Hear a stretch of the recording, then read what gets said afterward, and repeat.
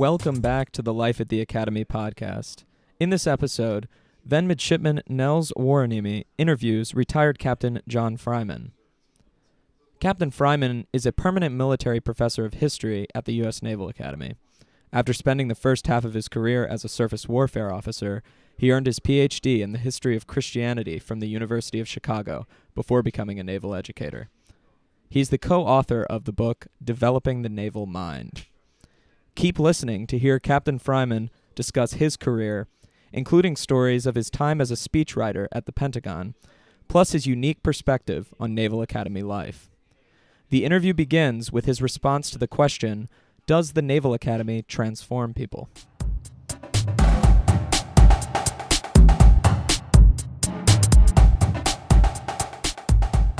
The topic was, that Nels brought up, was does the Naval Academy transform people? And who's the author that you mentioned? Yuval Levin. Yuval Levin.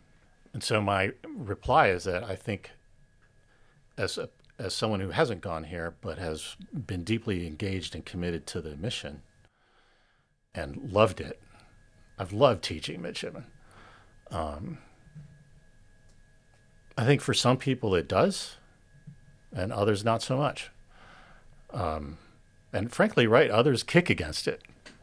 And maybe later on they'll say, yeah, it did change me in a way, and they look back on it and they might say, yeah, I look back on that and it did shape me. I don't know if it transformed me.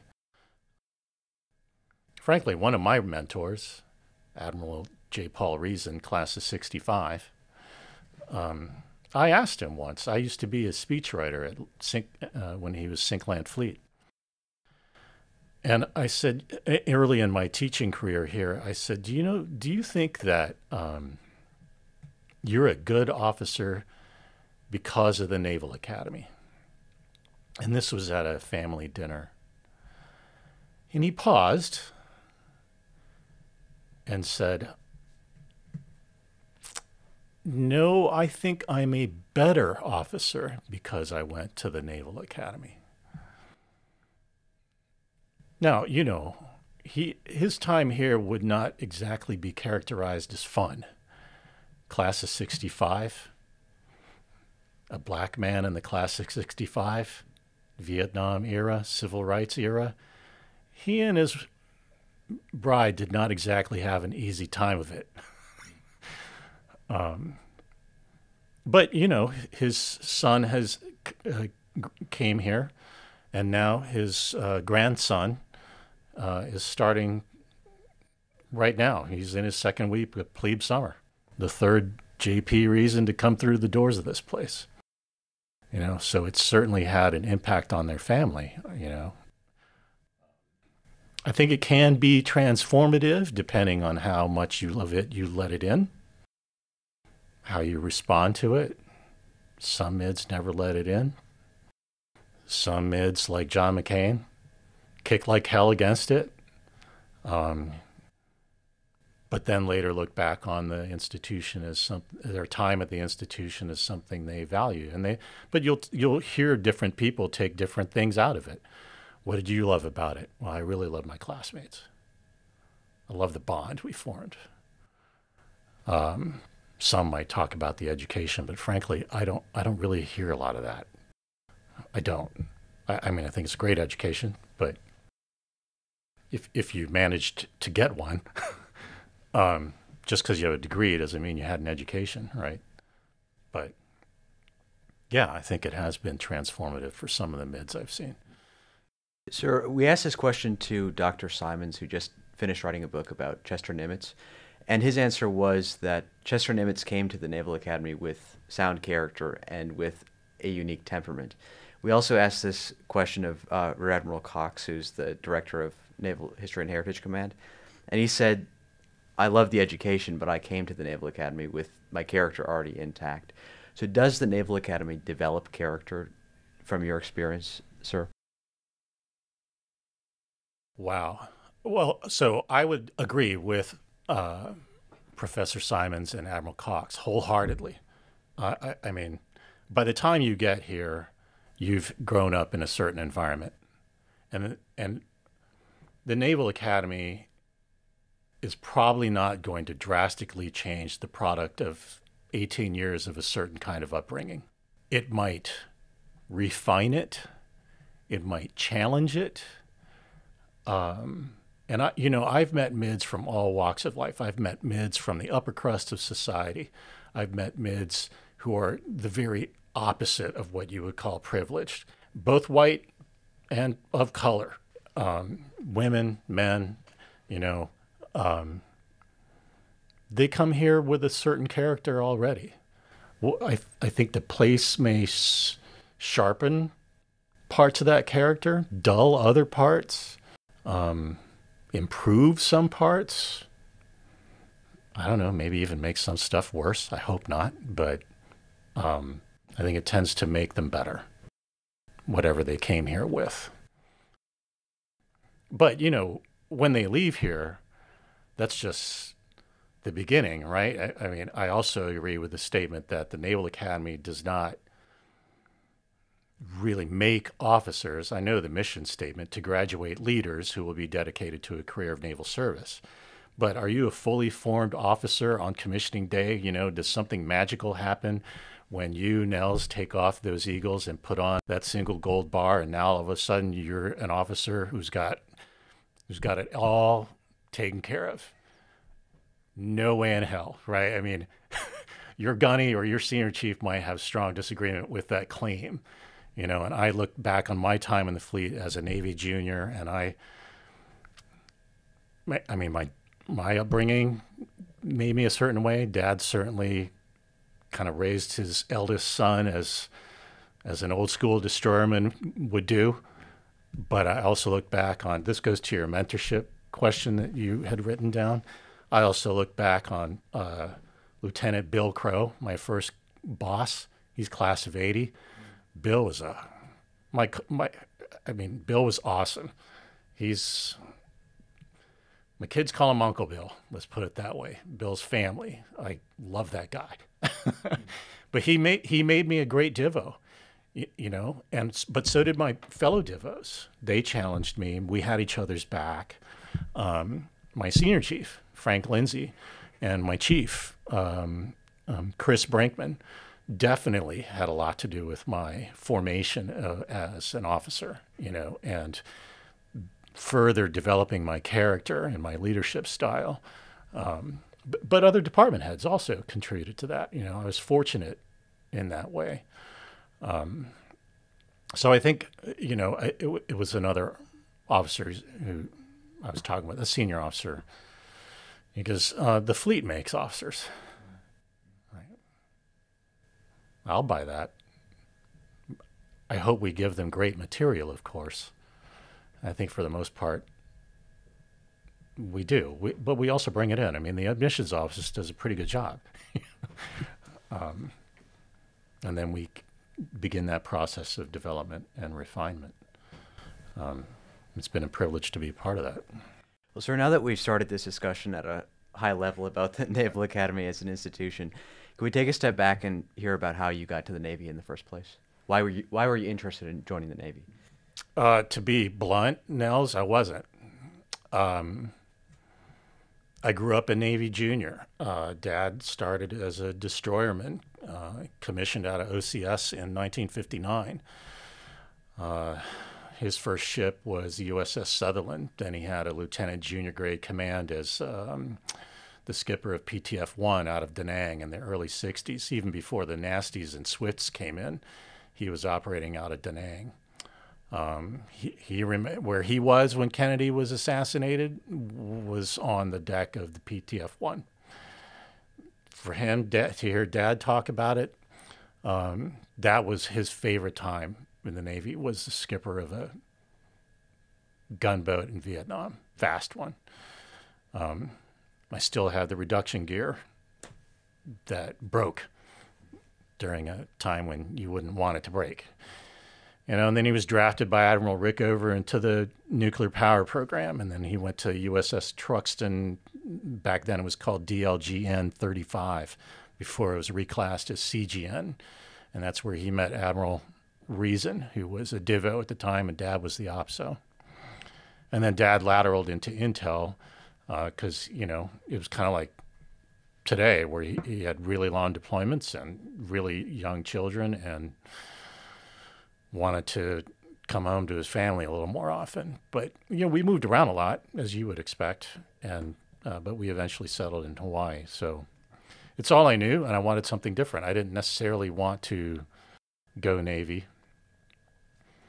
But then college came around, and I'm the oldest of four in the pre-Reagan era. Well, with a dad who spent his entire career basically in the pre-Reagan Navy. So commanders in the pre-Reagan Navy didn't really earn much. And we're in Hawaii. And Dad says, apply wherever you want, then we'll have a sit down. So I applied to 8 schools. And he said, well, I can afford the U of Hawaii and Iowa State, which were at the kind of the bottom of my list. Oddly enough, U of Hawaii, I didn't want to go to college at home. So he says, for the rest of you, I recommend you contact your Navy recruiter. And Dad was very honest. He says, here's how much money I make. Here's what's coming in. Here's what's going out. I'm not bankrupting the family just so you can go to school. So I went ROTC. 4 for 4 seemed like a reasonably good deal. But here I am 34 years after commissioning. So where do you end up going for your undergrad?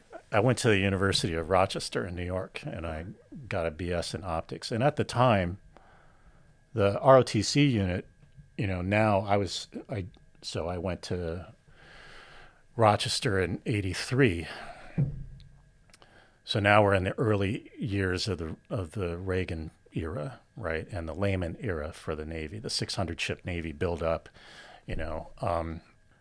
and the ROTC unit back then was big. We were 10% of the undergraduate student body at 300 plus. Rochester wasn't a huge school, and it had a graduate program as well. But we were a presence on campus, not like, the Corps of Cadets at A&M or anything like that. But it was a great bunch of people to be with. So that's kind of, I did the ROTC thing, it worked for me. And Rochester was a great school, except for the weather. That's horrible. And I didn't go to school in the summer, so. Yes, sir. How did your dad get drafted by Admiral Rickover? I don't know all the particulars of that story. There are so many stories about being drafted, and sitting in Admiral Rickover's office and all that. But Dad had an engineering degree, civil eng, had worked in civil engineering after college. He went to Iowa State. I don't know how he was drafted, but that he was drafted. He was directed. He was actually learning Turkish. He was hoping to go, I think, overseas to Turkey. Do that military attaché thing or something. As I recall, it's been so long, and Dad died in 2000, so I can't go back to him and ask for clarification. But apparently, it's the needs of the Navy. So, because of the needs of the Navy, he found himself in Admiral Rickover's office, and he was directed to enter the nuclear power program. And not submarines, though. He stayed surface. And I was born in Idaho Falls, Idaho, because he was there for prototype. So we left when I was 6 months old. I think they went to Bremerton. So the next time I stepped foot in Idaho Falls was 1992. When I was on a road trip just to check it out. Okay. It wasn't anything to do with your responsibilities in the Navy? No. By then I had actually resigned my ROTC commission. I'd said, well, I completed my time, and I went on a solo road trip around the country to decompress before I started grad school. So that was part of my route, was Idaho Falls. Sir, you left the Navy after how many years then as a junior officer? Yeah, 4. Okay. Yeah, I did my Divo tour. Then wanted something totally different. The Briscoe years I remember as Now those were formative, but I won't call them fun. And that's all I want to say. Now, we remember good stories from those times. I'm in touch with my shipmates. And usually, nowadays, it's like, how is it we remember all the good times now? And the bad stuff kind of fades. I'm like, oh, I can call up some of the bad stuff. But we just don't want to talk about it, But I just wanted to do something different. Yeah. So I stayed reserve. And you stayed reserve applying to graduate school, or what were your interests at that time? What were you aiming to do? Man, I was, it's 92. How old was I? I was 27, single, didn't really know what I wanted to do. Thought I'd try that university life. So I went to Chicago and took a master's in religion, which my father thought I was that my head went to mush, He thought I went nuts, but at his urging, I also affiliated with the reserve in Great Lakes and landed in a good unit there. Their unit that they were attached to was, I forget the old op code. I think it might have been op 06 or op 60. I forget. Eventually N513, the strategy and concepts branch, kind of a brain trust shop, I guess. But the great bunch of guys in that reserve unit. It was an all-officer unit except for, I think we had one chief or senior chief. So no enlisted at all, which was weird. But so I did my summers at the Pentagon. So when I'm talking to you about the Pentagon, I remember commuting on the Metro to the Pentagon back when we were required to wear whites. On the entire commute, sir? Yes. We got lucky enough to wear civilian clothes. I would have done that, but I would have had to go to the locker room in the with the POAC. Is that what they called the gym? And it's been a while, but there was really no space to do that in the office. So I just commuted in whites. Yes, sir. So is that when you were a speechwriter for Admiral Reason? Well, no, not by assignment. I picked up a couple assignments when I was, so oddly enough, I did write a speech for him once when he was a vice admiral. This was totally accidental. He was N35, and I just went out there for a summer, doing my summer active training. And I was at N513, and then I got this summons to go to the front office, meaning his shop. And I'm thinking, okay, but everyone up the chain was, why does Admiral Reason want to meet with this random reserve lieutenant? Like, what's that about? And, well, I had to explain it might be because my dad and he were shipmates. So it really is just kind of, hey, how's it going kind of encounter. But it got a lot of uncomfortable attention. No, the Admiral's not jumping the chain down. This is a social call. But I did get an assignment to write something for him because the staff was short. They were busy with other things, and it came to the shop. And so, that speech led to another speech, led to another speech, led to a job.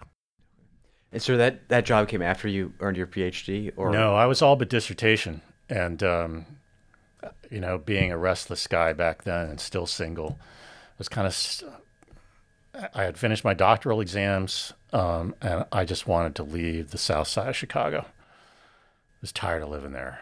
And I'm like, I need a break. So this reserve gig at Land Fleet headquarters opened up. So I worked my job was special assistant to Admiral Reason, working with him on a project that became a Newport paper called Sailing New Seas. My dad was also a co-author on that. It was kind of fun to do that. I mean, I was just the JO action officer, ghost writer, do this, do that guy, right? Yes, and but it was fun to do for 3 months. Actually, a little more than 3 months. Anyway, at the end of that 6-monther, I thought, okay, well, that was a nice break from academe, and now I'll go back and do my doctorate. I'm done, right? I've had a nice break. That was really cool. Now I'll go work on my proposal, and I'll go back to school and work on my doctorate. I mean, literally the day before I detached, then Captain Carman, Carman, one of my mentors there, and my immediate boss at Land Fleet Headquarters, called me into his office. And I thought it was just a goodbye thing. And he goes, "Hey, what are you doing when you leave?" I said, "What do you mean, sir? I'm going to go back to that civilian thing." And he says, "Well, how would you like to be the speechwriter for the sink?" And I'm a lieutenant now, and I said, "Well, that would be fun, but I'm signing my DD 214 after I meet with you." Like, I'm gonna be a civilian. Like, there are no orders. I don't think even you can work that fast. If not even the Admiral Reason can make that happen that fast. Okay. Goes, "Well, okay, fine. But you're interested." I'm like, "Yeah, sure, why not? That sounds like fun." I was just rolling with it. I've always, because I was schooled by my mentors, take it a job at a time. And I had no family responsibilities. And I knew my boss. I knew Captain Carman. I knew Admiral Reason. I knew the EA. It was a fantastic team at the time. Sounded like fun. And like something I could do and still kind of work on my dissertation proposal. I said, "Yeah, sure. Yes, I'm interested." He goes, "Well, when can you start?" I said, "Well, Captain, I mean, I need to work on my proposal. How about October?" He goes, "How about August?"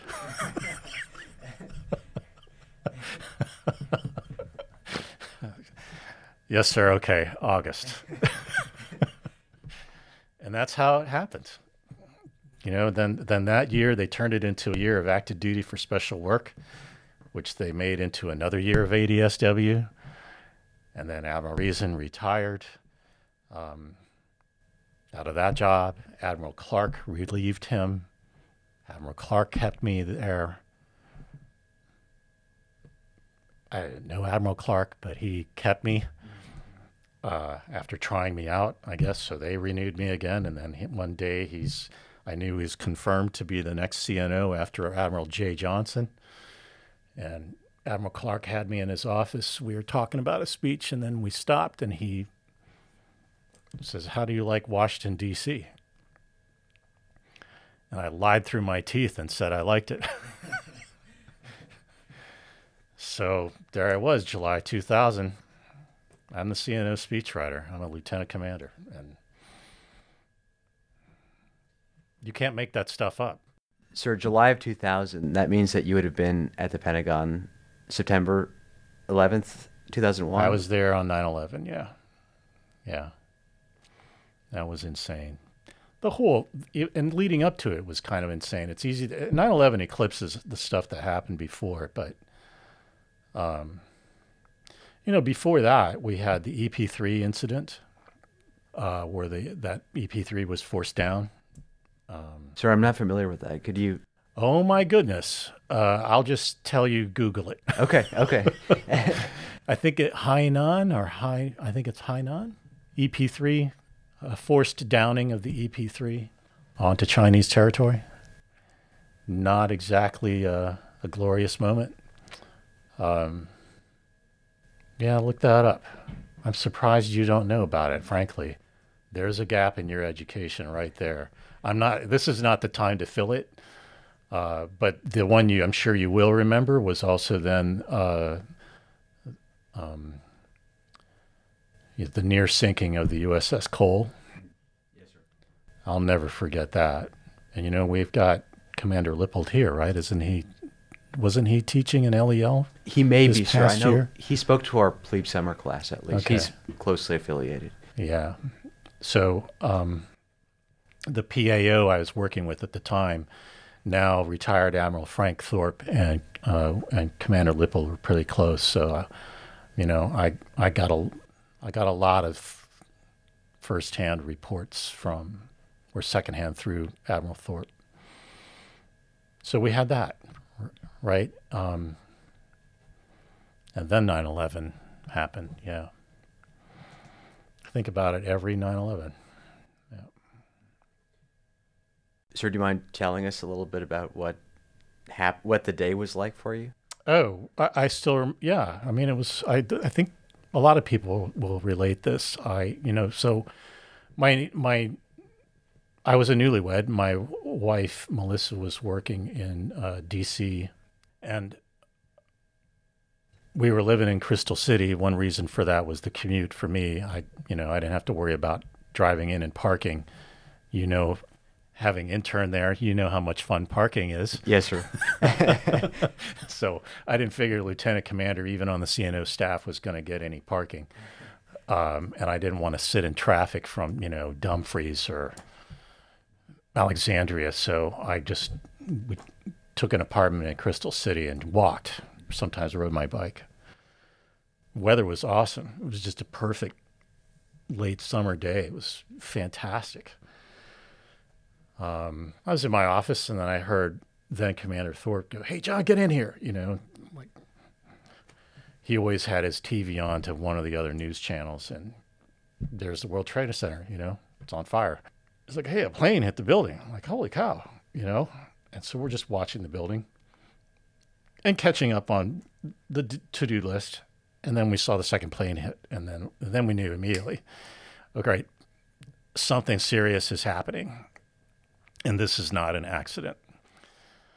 So at about that time, it hit us like, this would be a great time to have a coffee break, So we went to the coffee bar at one of the apexes in the inner Pentagon, A-quarter, A-ring. And I remember having my coffee donut recently acquired, and that's when the plane hit the Pentagon. Just sounded like an enormous metallic door slamming shut. None of that Hollywood explosion stuff. Just a very loud bam. And we felt it, but I wasn't knocked to my feet. I mean, that's a massive building. They built it right. We definitely felt it, but we stepped into the corridor to make we're like, wow, that was close. But we knew what happened. And we looked down the corridor and saw our office mates, and we knew all of them made it out. They were fine.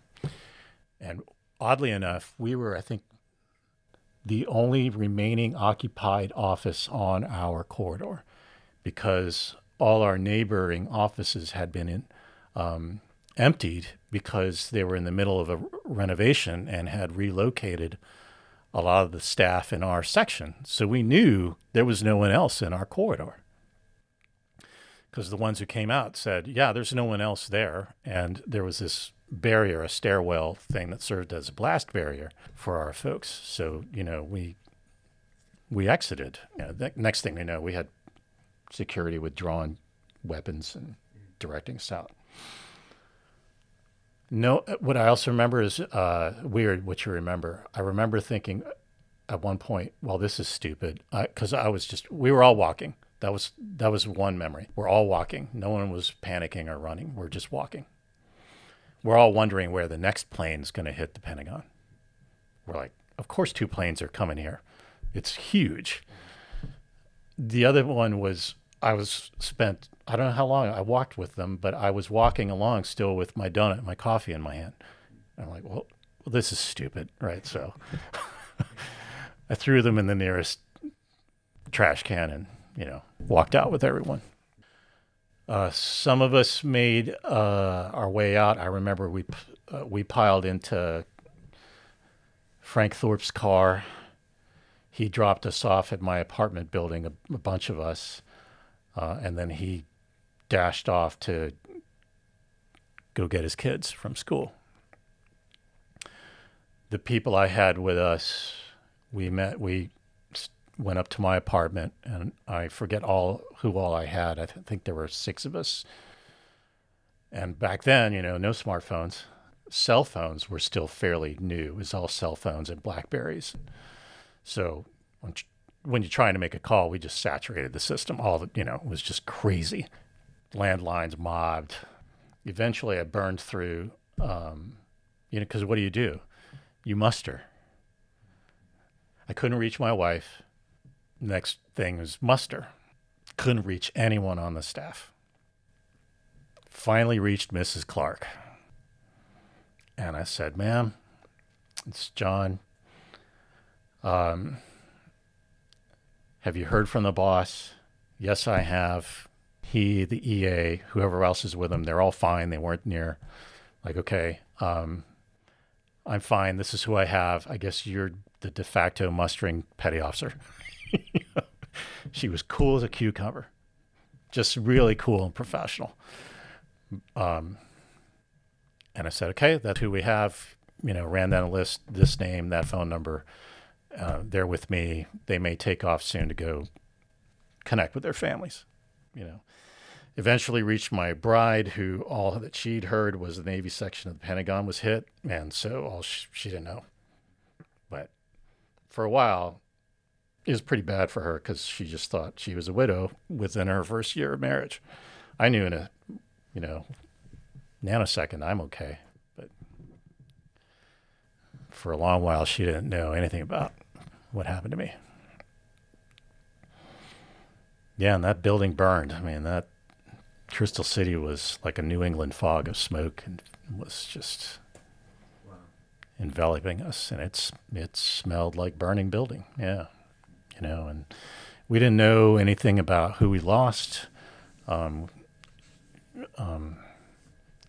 a few days later. At least I didn't.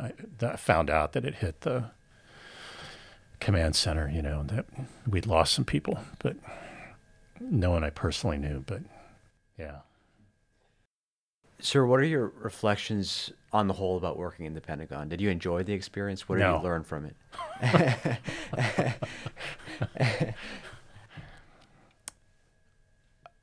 I enjoyed it in the sense that it was very professionally satisfying. I had a great boss in Admiral Clark, but the rest of the team around him was really, they were great. Really professionally great, as you would expect CNO's team to be, but also just, we meshed really well as a team. The aides, I got on with the aides. We all got on together. We covered for each other, not like, covering for each other like tap and go or something, but, right. We just filled in. We helped each other out.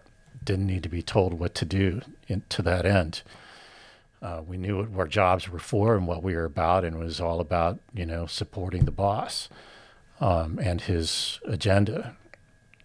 I learned a great deal from him because of the access he granted me, not only to him, but to the rest of the shop. Admiral Clark basically put the word out that my speechwriter can go anywhere he wants to. I made use of the privilege very carefully, believe me, but I learned how to work with other flag officers, other senior officers. I mean, you're still an 04 in the Pentagon. You're surrounded by elephants. I learned how to tread carefully, but I learned a lot about how headquarters works. I learned a lot about bureaucracy. I learned about how hard it is to get that bureaucracy moving in one direction to a common goal. I mean, being the CNO, that is not an easy job. I saw how doggone hard he worked. And the vice chief, I saw how the admirals earn their paychecks. And I'm like, yeah, they're not golfing every day, and even they had to answer for, how many meetings did I not get into or had to wait hours to finally get the meeting I had booked a week ago because Secretary Rumsfeld, just dropped a meeting on all of the service chiefs. Like, okay, they work for somebody. And you learn, okay, that's how this rolls too. So I learned a great deal about leadership at that level, and how much collaboration you had to do, how flag assignment works. Man, he taught, stuff I can't even talk about even today because it's sensitive, not because it's classified, but he swore us to silence. And Admiral Clark, just one plane ride, was telling us what he was thinking about in terms of, putting which admiral where. And, he's thinking out loud, and he must have had some good wine on the flight, And we were all looking at each other like, wow, whoa. And he's like, and you can't say anything. And we're like, no, boss. To this day, I've said nothing. Never will. Sir, I'm fascinated by speech writing as a challenge and as a job. I think about some of the famous presidential speechwriters like Peggy Noonan and people like that. Did you look to anybody like a Peggy Noonan for inspiration in speech writing, or is that just a completely different? Is writing political speeches completely different than writing speeches for a CNO? And also, how did you write the speeches? Did the way that you wrote for Admiral Reason change from the way that you wrote from Admiral Clark? Oh, absolutely. Both very different men with very different voices, both with a clear sense of themselves and their purpose. That was awesome to have. That I wasn't playing a guessing game on what they thought about something. I knew what they thought about something, and I was privileged to know it because they shared it with me. Not every principal that makes speeches knows what they're about. That was an illuminating lesson for me. Interesting you mentioned Peggy Noonan. She was a great example to me. I didn't follow her style or anything like that, but I did read not so much the speeches she wrote for President Reagan, and I know he had a hand in them too, but just how to go about doing it. I read great speeches. I read about being a speech writer, but then I eventually realized that they weren't really helping me a ton when I was writing for Admirals Clark and Reason. What helped me most there was my access to them and their willingness to be candid with me and open about what they were thinking on a certain subject and what they wanted to say, and sometimes how they wanted to say it. But they reposed in me an amazing trust in my ability to do it, in my judgment to make it their speech and not mine. Admiral Clark asked me about it one time. He says, does it ever irritate you that you're writing this and, I get credit for what you write? And I'm like, well, once you open your mouth, sir, it's your speech. You have the harder job. I'm like, I have to please you. You have to please all these people, So we understood each other, and we understood, how the relationship worked. So my job was to write something they could use in their voice, their idiom, that captured what they wanted to say, and understand I had to brief the audience. That was the part of it, right? Who's the audience? Who's going to be in it? What do they think is important? So a lot of research had to go into that too. Did you have a staff, or were you the sole speechwriter? I did not have a staff. I was it. That came as a surprise to all of my counterparts who worked for the other service chiefs. Came as a surprise to me to find out that the secretary of that the chairman of the Joint Chiefs had 206s heading or co-heading that shop, and a number of officers, doing their speeches. Now, I mean, the chairman had a lot more speaking than the CNO, but almost every other service chief had a team. I was it. I mean, I had assistance from Lieutenant Commander Rafter, from Commander Bill Calais, who was class of AD here. But usually I was flying solo. Yeah. So moving ahead in your timeline, did you go back to working towards earning your PhD after leaving the speechwriting role, or how did Oh that yeah, work? well, Okay. I landed this job. I mean, then PMP came open, and you know, you got, again, mentors. You know, the EA at the time that the PMP program, it was a program back then. We weren't a community with a designator. Then Captain and, you know, now retired Rear Admiral Dave Gove, who was the EA, said, "Hey, have you seen this? You'd be great at this," you know. And then Commander Dale Kidd Lume, class of '80, said, "Oh yeah, you should go for that. Go do that," you know. So with their support, I applied. You wrote, "How did you get into this job?" I'm like, it's kind of like what Caleb Barron says about being an astronaut. You know, the Soup Carter said, you know, you apply. So I applied. You know, there was a nav admin with, here's how to apply, and here's where you send your application. And, you know, I figured, well, that sounds like a kind of a cool way to finish my doctorate and then use it. And my endorsement chain's not going to get any better than this. I mean, you know, Admiral Clark's my endorsing officer, right? So, yeah, that's how that road started, you know. Sir, was that a big decision point for you at that time to almost ensure that you were not going to be following the traditional naval career path and move towards something that's more of a niche role? Was that a tough decision at the time, or did you? To be a PMP? Yes, sir. I'm going to tell you something Admiral Clark told me, and would tell other audiences regarding his career path, which was also unconventional. He was commissioned out of OCS. He had broken service as well. It's not something he liked to just kind of advertise, but he would be honest about it. He just didn't lead with it.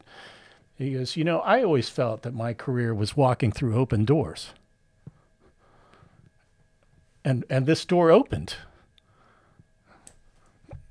And I walked through it. Because I had mentors who suggested it to me, supported me in doing it, suggested that this would be kind of an interesting way for you to be an academic geek and do that teaching thing and still be in uniform. And I, read through it and I thought, yeah, this sounds like a cool gig.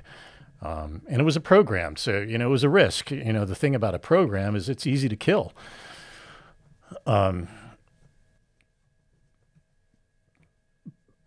Talked over it with my bride and, she says, yeah, let's go for it.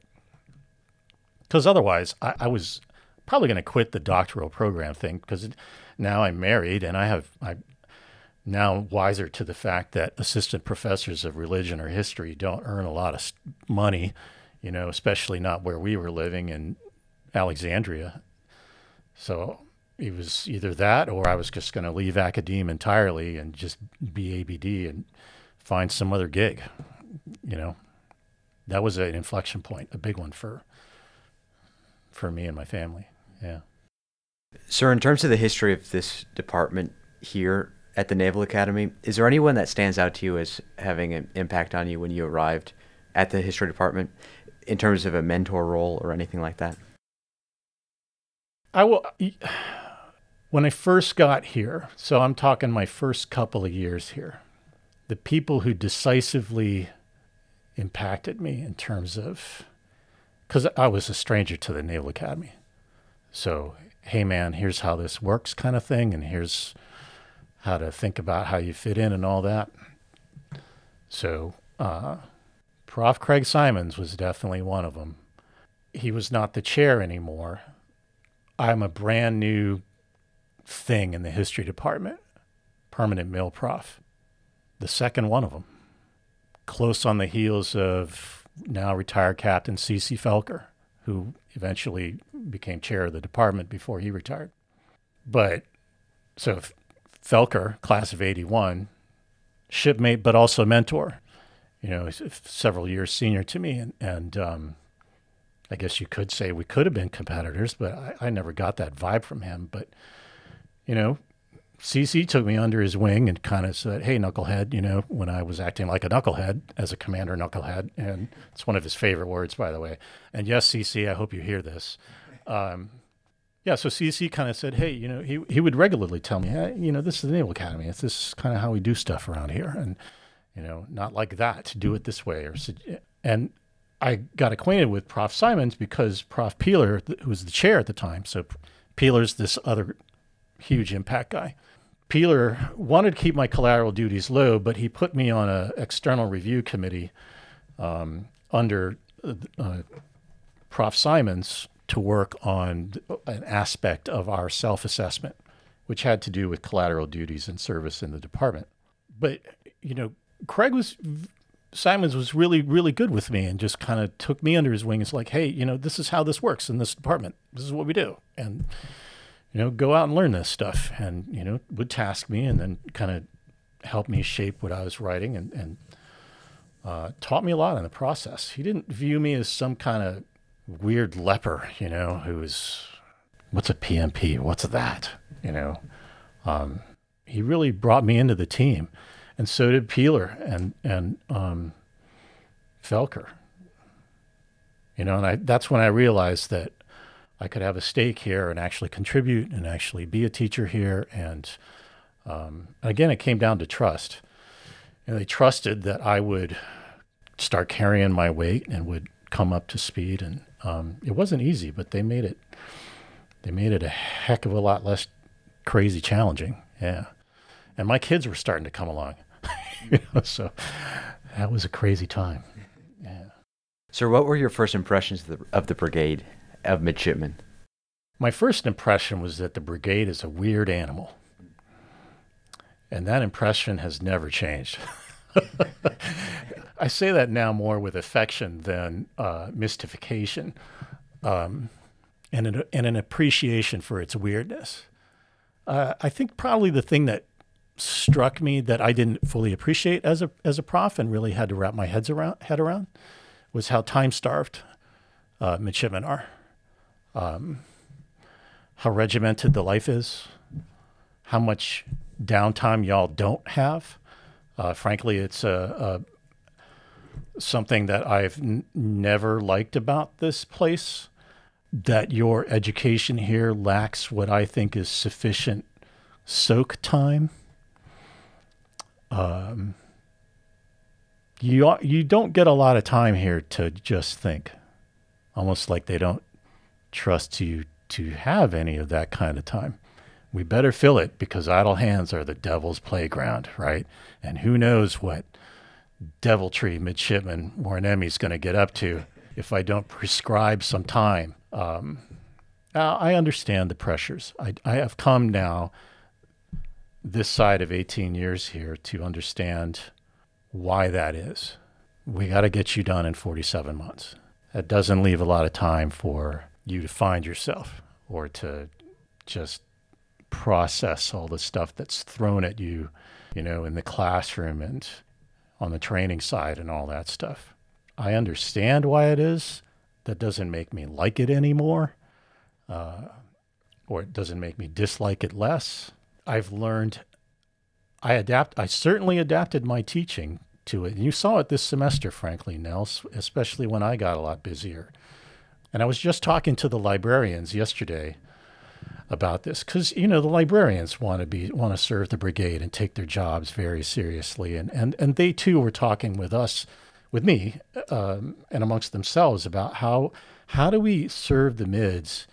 They're so busy. They're so time crunched. How do we get them to the library?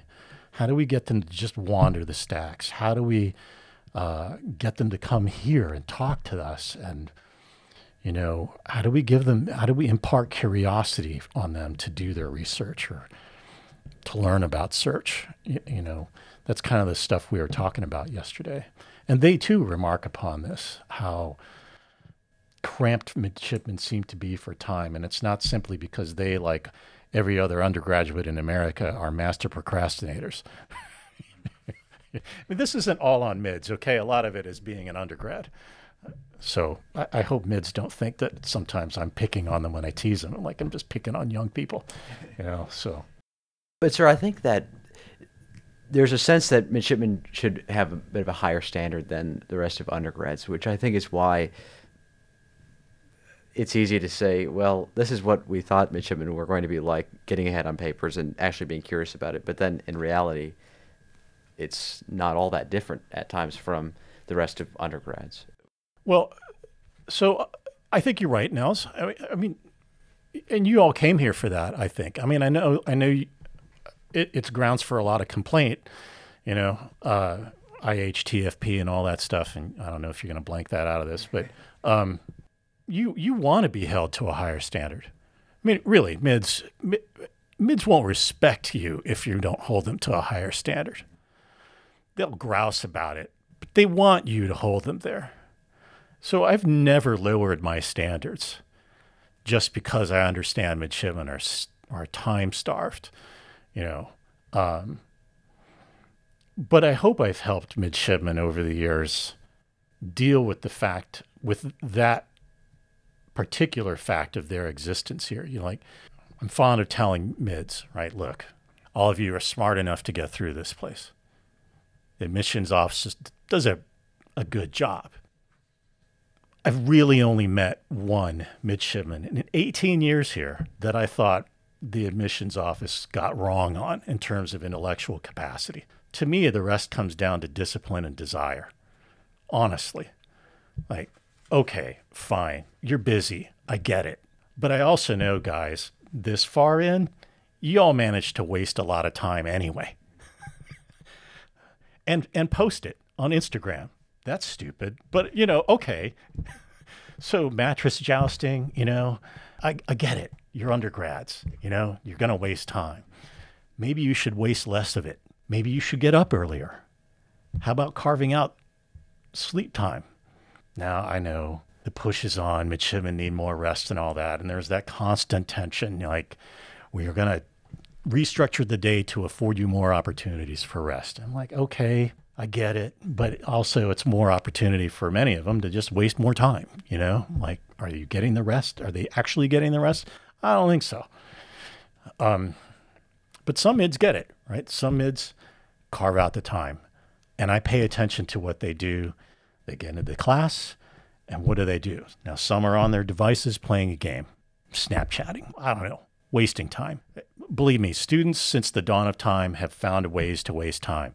I can show you primary sources on this from ancient Rome through the Middle Ages. Midshipmen students, they're going to goof off and waste time. We haven't needed smartphones to do that. But I think what mids have to learn is how to use their time wisely. So the ones who get it make use of all the interstitial time, I call it. The 10 minutes here, the half hour that just fell into their lap because a training evolution was canceled. Okay, have you made flashcards? Have you stuck it in your pocket? Are you pulling them out now? Do you just go through them? Whatever it is, I don't know, Chinese vocabulary, or what is a mole? What is Avogadro's constant? I don't know, whatever it is. Are you on? Are you maximally using the little time that that the chain of command is left to you to use? Now that is a great professional lesson, because you know what? You don't get a lot of soak time in the fleet. The work is never done. And I mean, it's just never done. Never go to your boss and say, I'm done for the day, I'm going home. That's almost daring your boss to find stuff for you to do. Bill Crow, he trained me out of that real fast. I'm just like, I want to go home. I never told him my list was done, because it never was. And one of the other things that's so hard to do is for anybody, I'm not just saying the brigade here, and this goes back to my conversation with the librarians. I mean, it is so hard to impart as a teacher. It is so hard to impart curiosity. How do you teach someone to be curious? I haven't cracked that nut yet. I mean, I've tried to show them what it's like. I've tried to do that in class by being passionate about what I'm teaching. And I never had to fake it, because I am passionate about what I teach. I think the stuff I'm sharing is kind of cool and infinitely and endlessly fascinating, and I hope by reading this document or that, trying to show midshipmen, you know, what we're reading here is really kind of weird. Like, why would it be this way? Why did people act this way? Because it's not obvious that they would act this way. Would you do this? You know, it's hard as a parent to, you kind of try to share as much of the world and whatnot to show your kids, your students, how much cool stuff there is out there, and, you know, try to get them to be curious. You know, get the hell out of that screen. I would say screens are the enemy of curiosity, you know, for one thing. The other thing that's awfully hard to teach is initiative, which goes in with, you know, getting your work done. Like, one of the things I constantly worry about, midshipmen, and it is a worry, because I also think about it as a parent, is imparting a sense of just do it. Use your initiative. Don't wait for me to tell you to do something. You know what your job is. Go do it. It's not that hard. And the best junior officers I've ever worked with, the best officers I've ever worked with, the best enlisted I've ever worked with, have not had to be told what to do. Or maybe they've had to be told what to do, but I don't tell them how to do it. I offer advice, telling them, I'm here if you want advice. As I teach, it's kind of like, I'm low on the how. I try not to be too highly prescriptive. But then the really, really good sailors and officers are just, they know what they have to do. So they give themselves their jobs. I'll work on this qual. No one told me to work on the qual. I'll just start working on it. And I'm not going to go on Liberty right now. Everyone else is crossing the brow. I think I'll wait a couple hours and then go on Liberty. Then I'll hit the beach after I've crawled the system for the 100th time to qualified EO. Or, you know, there's this thing that I've noticed the boss always gripes about. I'm going to go fix that thing. And I'm not even going to brag that I fixed that thing, because he's right. That area looks like crap and it just needs to be fixed up. And the boss griping about it makes everybody's life miserable. So I'm just going to take care of it. Little stuff. I'm not even talking about big stuff. Just, you know, people see stuff to do and then they go do it. So hard to teach that. Except by modeling it. I really haven't cracked that. And I don't know how you do it except by example. And then when you see it, to reward it. I do it with my kids. I praise them for taking initiative. Hey, dude, I see that you got up with my son. Hey, what are you doing up? I set my alarm. Why are you up? I wanted to make myself breakfast. Like, yes.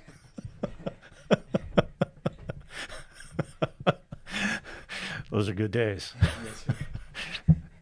I'd like to ask a little bit about the class that you taught, History of Christianity. Yeah. Why do you think that's important for the development of future naval officers, and what lessons did you try to impart to midshipmen through your course material? Wow. Well, History of Christianity is just what I love teaching and what I love studying. It's what I fell into. I'm not sure that knowing the history of Christianity as such, as a subject area, is vital to an officer's development. To me, that kind of claim is preposterous.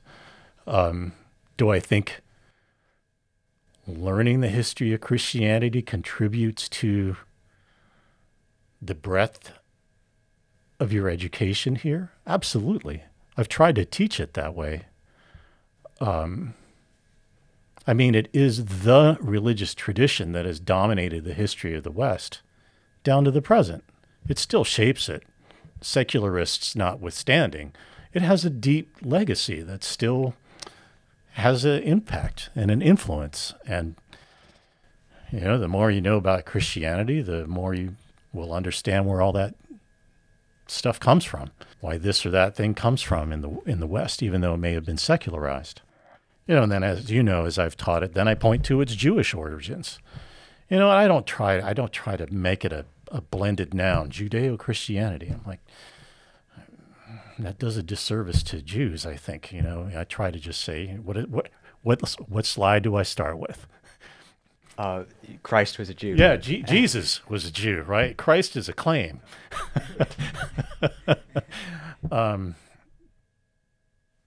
That's what my aim there. But I could also point you to the history of Islam taught by Professor Wheeler. History of Judaism. I think he's also taught that, right? I think Professor Bellenoid or Captain McCrease also taught history of Islam. I think it's important, frankly, to learn about the history of some religion to appreciate the religious dimension in society, despite the growing secularization of the modern world. One of the things that stymies many people is, in recent years, the pushback against secularization in the world. In some areas, right, arguably, at least in intent, some areas of the world have become more religious or are trying to be. I understand that may be imposed, but nonetheless, it's a reaction against certain modernist tendencies. So I think it's, as a matter of a good, well-rounded education, it's important to learn about a religious tradition.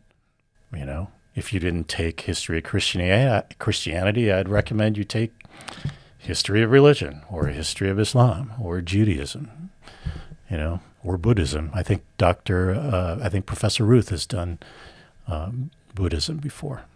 Yeah. So that's the longish answer to your question.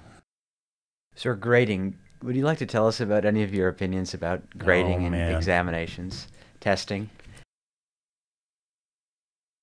The longer I've taught, the more jaundiced an eye I cast toward grades. I know I shared with you that bit from Father James Schall, who was a Jesuit that taught at Georgetown. And he relates in one of his books, I think it's Another Sort of Learning. He asks a student what a grade is, and the student replies to him. It's not him that's saying it. The student replied to him, a grade is a measure of the student's insecurity, which I was always amused by. And it rings true, right, to a certain extent. I was a grade freak. I'm a geek.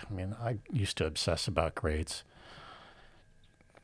Do I think grades are a reliably measure how much learning has gone on? No, I don't. No, I don't. I've met midshipmen who are A students, really smart, wicked smart, who haven't learned very much. They're just really good on tests. They know how to pump and dump. They know how to cram. But as one of them related to me after killing it on a calculus exam, the way he put it to me, he's like, I'm still not sure how much calculus I really understand. Like, well, that's revealing and kind of damning. And I've met midshipmen who work really hard for that C+ and B-, who I think have learned more. So can we say that the A person has learned more than the C person? Not always. There are times when I know that person who's really tried and still just couldn't get it to B range, but from where they were at the beginning of the semester and how much effort they've put into the class and the attention they brought to the material, man, they've learned a lot about themselves, about their work habits, about taking notes. And I'm like, yeah, that person, they've learned. The delta, if we measure learning by the delta, what was beginning and now at the end, what's gone on, sometimes they have the greatest delta. Still can't give them a B, though, because of this or that exam or whatever. But are they a better writer now, a better reader? Sometimes, yeah, they are. or they are more aware of their deficiencies and are now better equipped to address them. So, who's learned more? Sir, looking back at your time as a PMP, what do you look back, or more broadly, during your time as a naval officer, what do you look back on with the most pride? I'm not even sure I can answer that yet. I'm mulling over stuff like that. I'm the most pride. Well, I think my time here, I know that I've had a mostly positive impact on a lot of folks who are junior and now senior officers, and some, frankly, who now no longer are, but are decided to, enter civilian life for their own reasons, and more power to them. I mean, not everybody can make this a 30-year career. The officer corps is not big enough for that.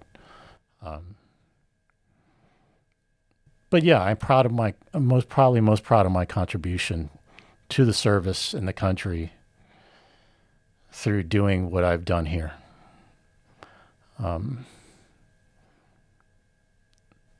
I know I've touched a lot of lives because the people whose lives I've touched have told me that, and their parents have, and in some cases their children have. Like, wow, okay. Not everybody gets to know that. So that's also a blessing as well to know that. And I'm at peace with it.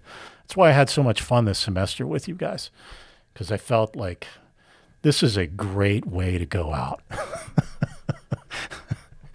This is a great semester. I lucked out with all 3 sections that I had. It's just very few times you draw that kind of hand, but 3 of a kind, man. That works for me.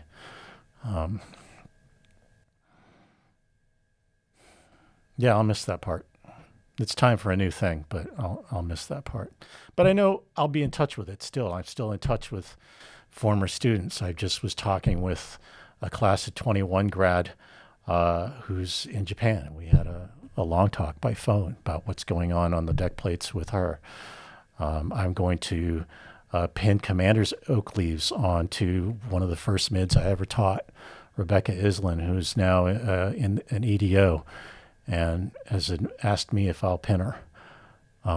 That's a good reason to get out, before she makes captain, for God's sake. So we're going to promote her on the USS Alabama down, that'll be fun. Looking up at the space station as it's going by, standing, outside at night with her husband, watching Kayla fly overhead in the space station with my kids. That's pretty cool. Getting emails from a mid who's like, my career just went sideways. What do I do now? I really need some advice.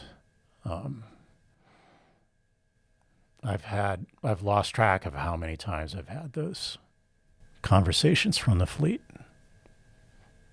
And I treasure those,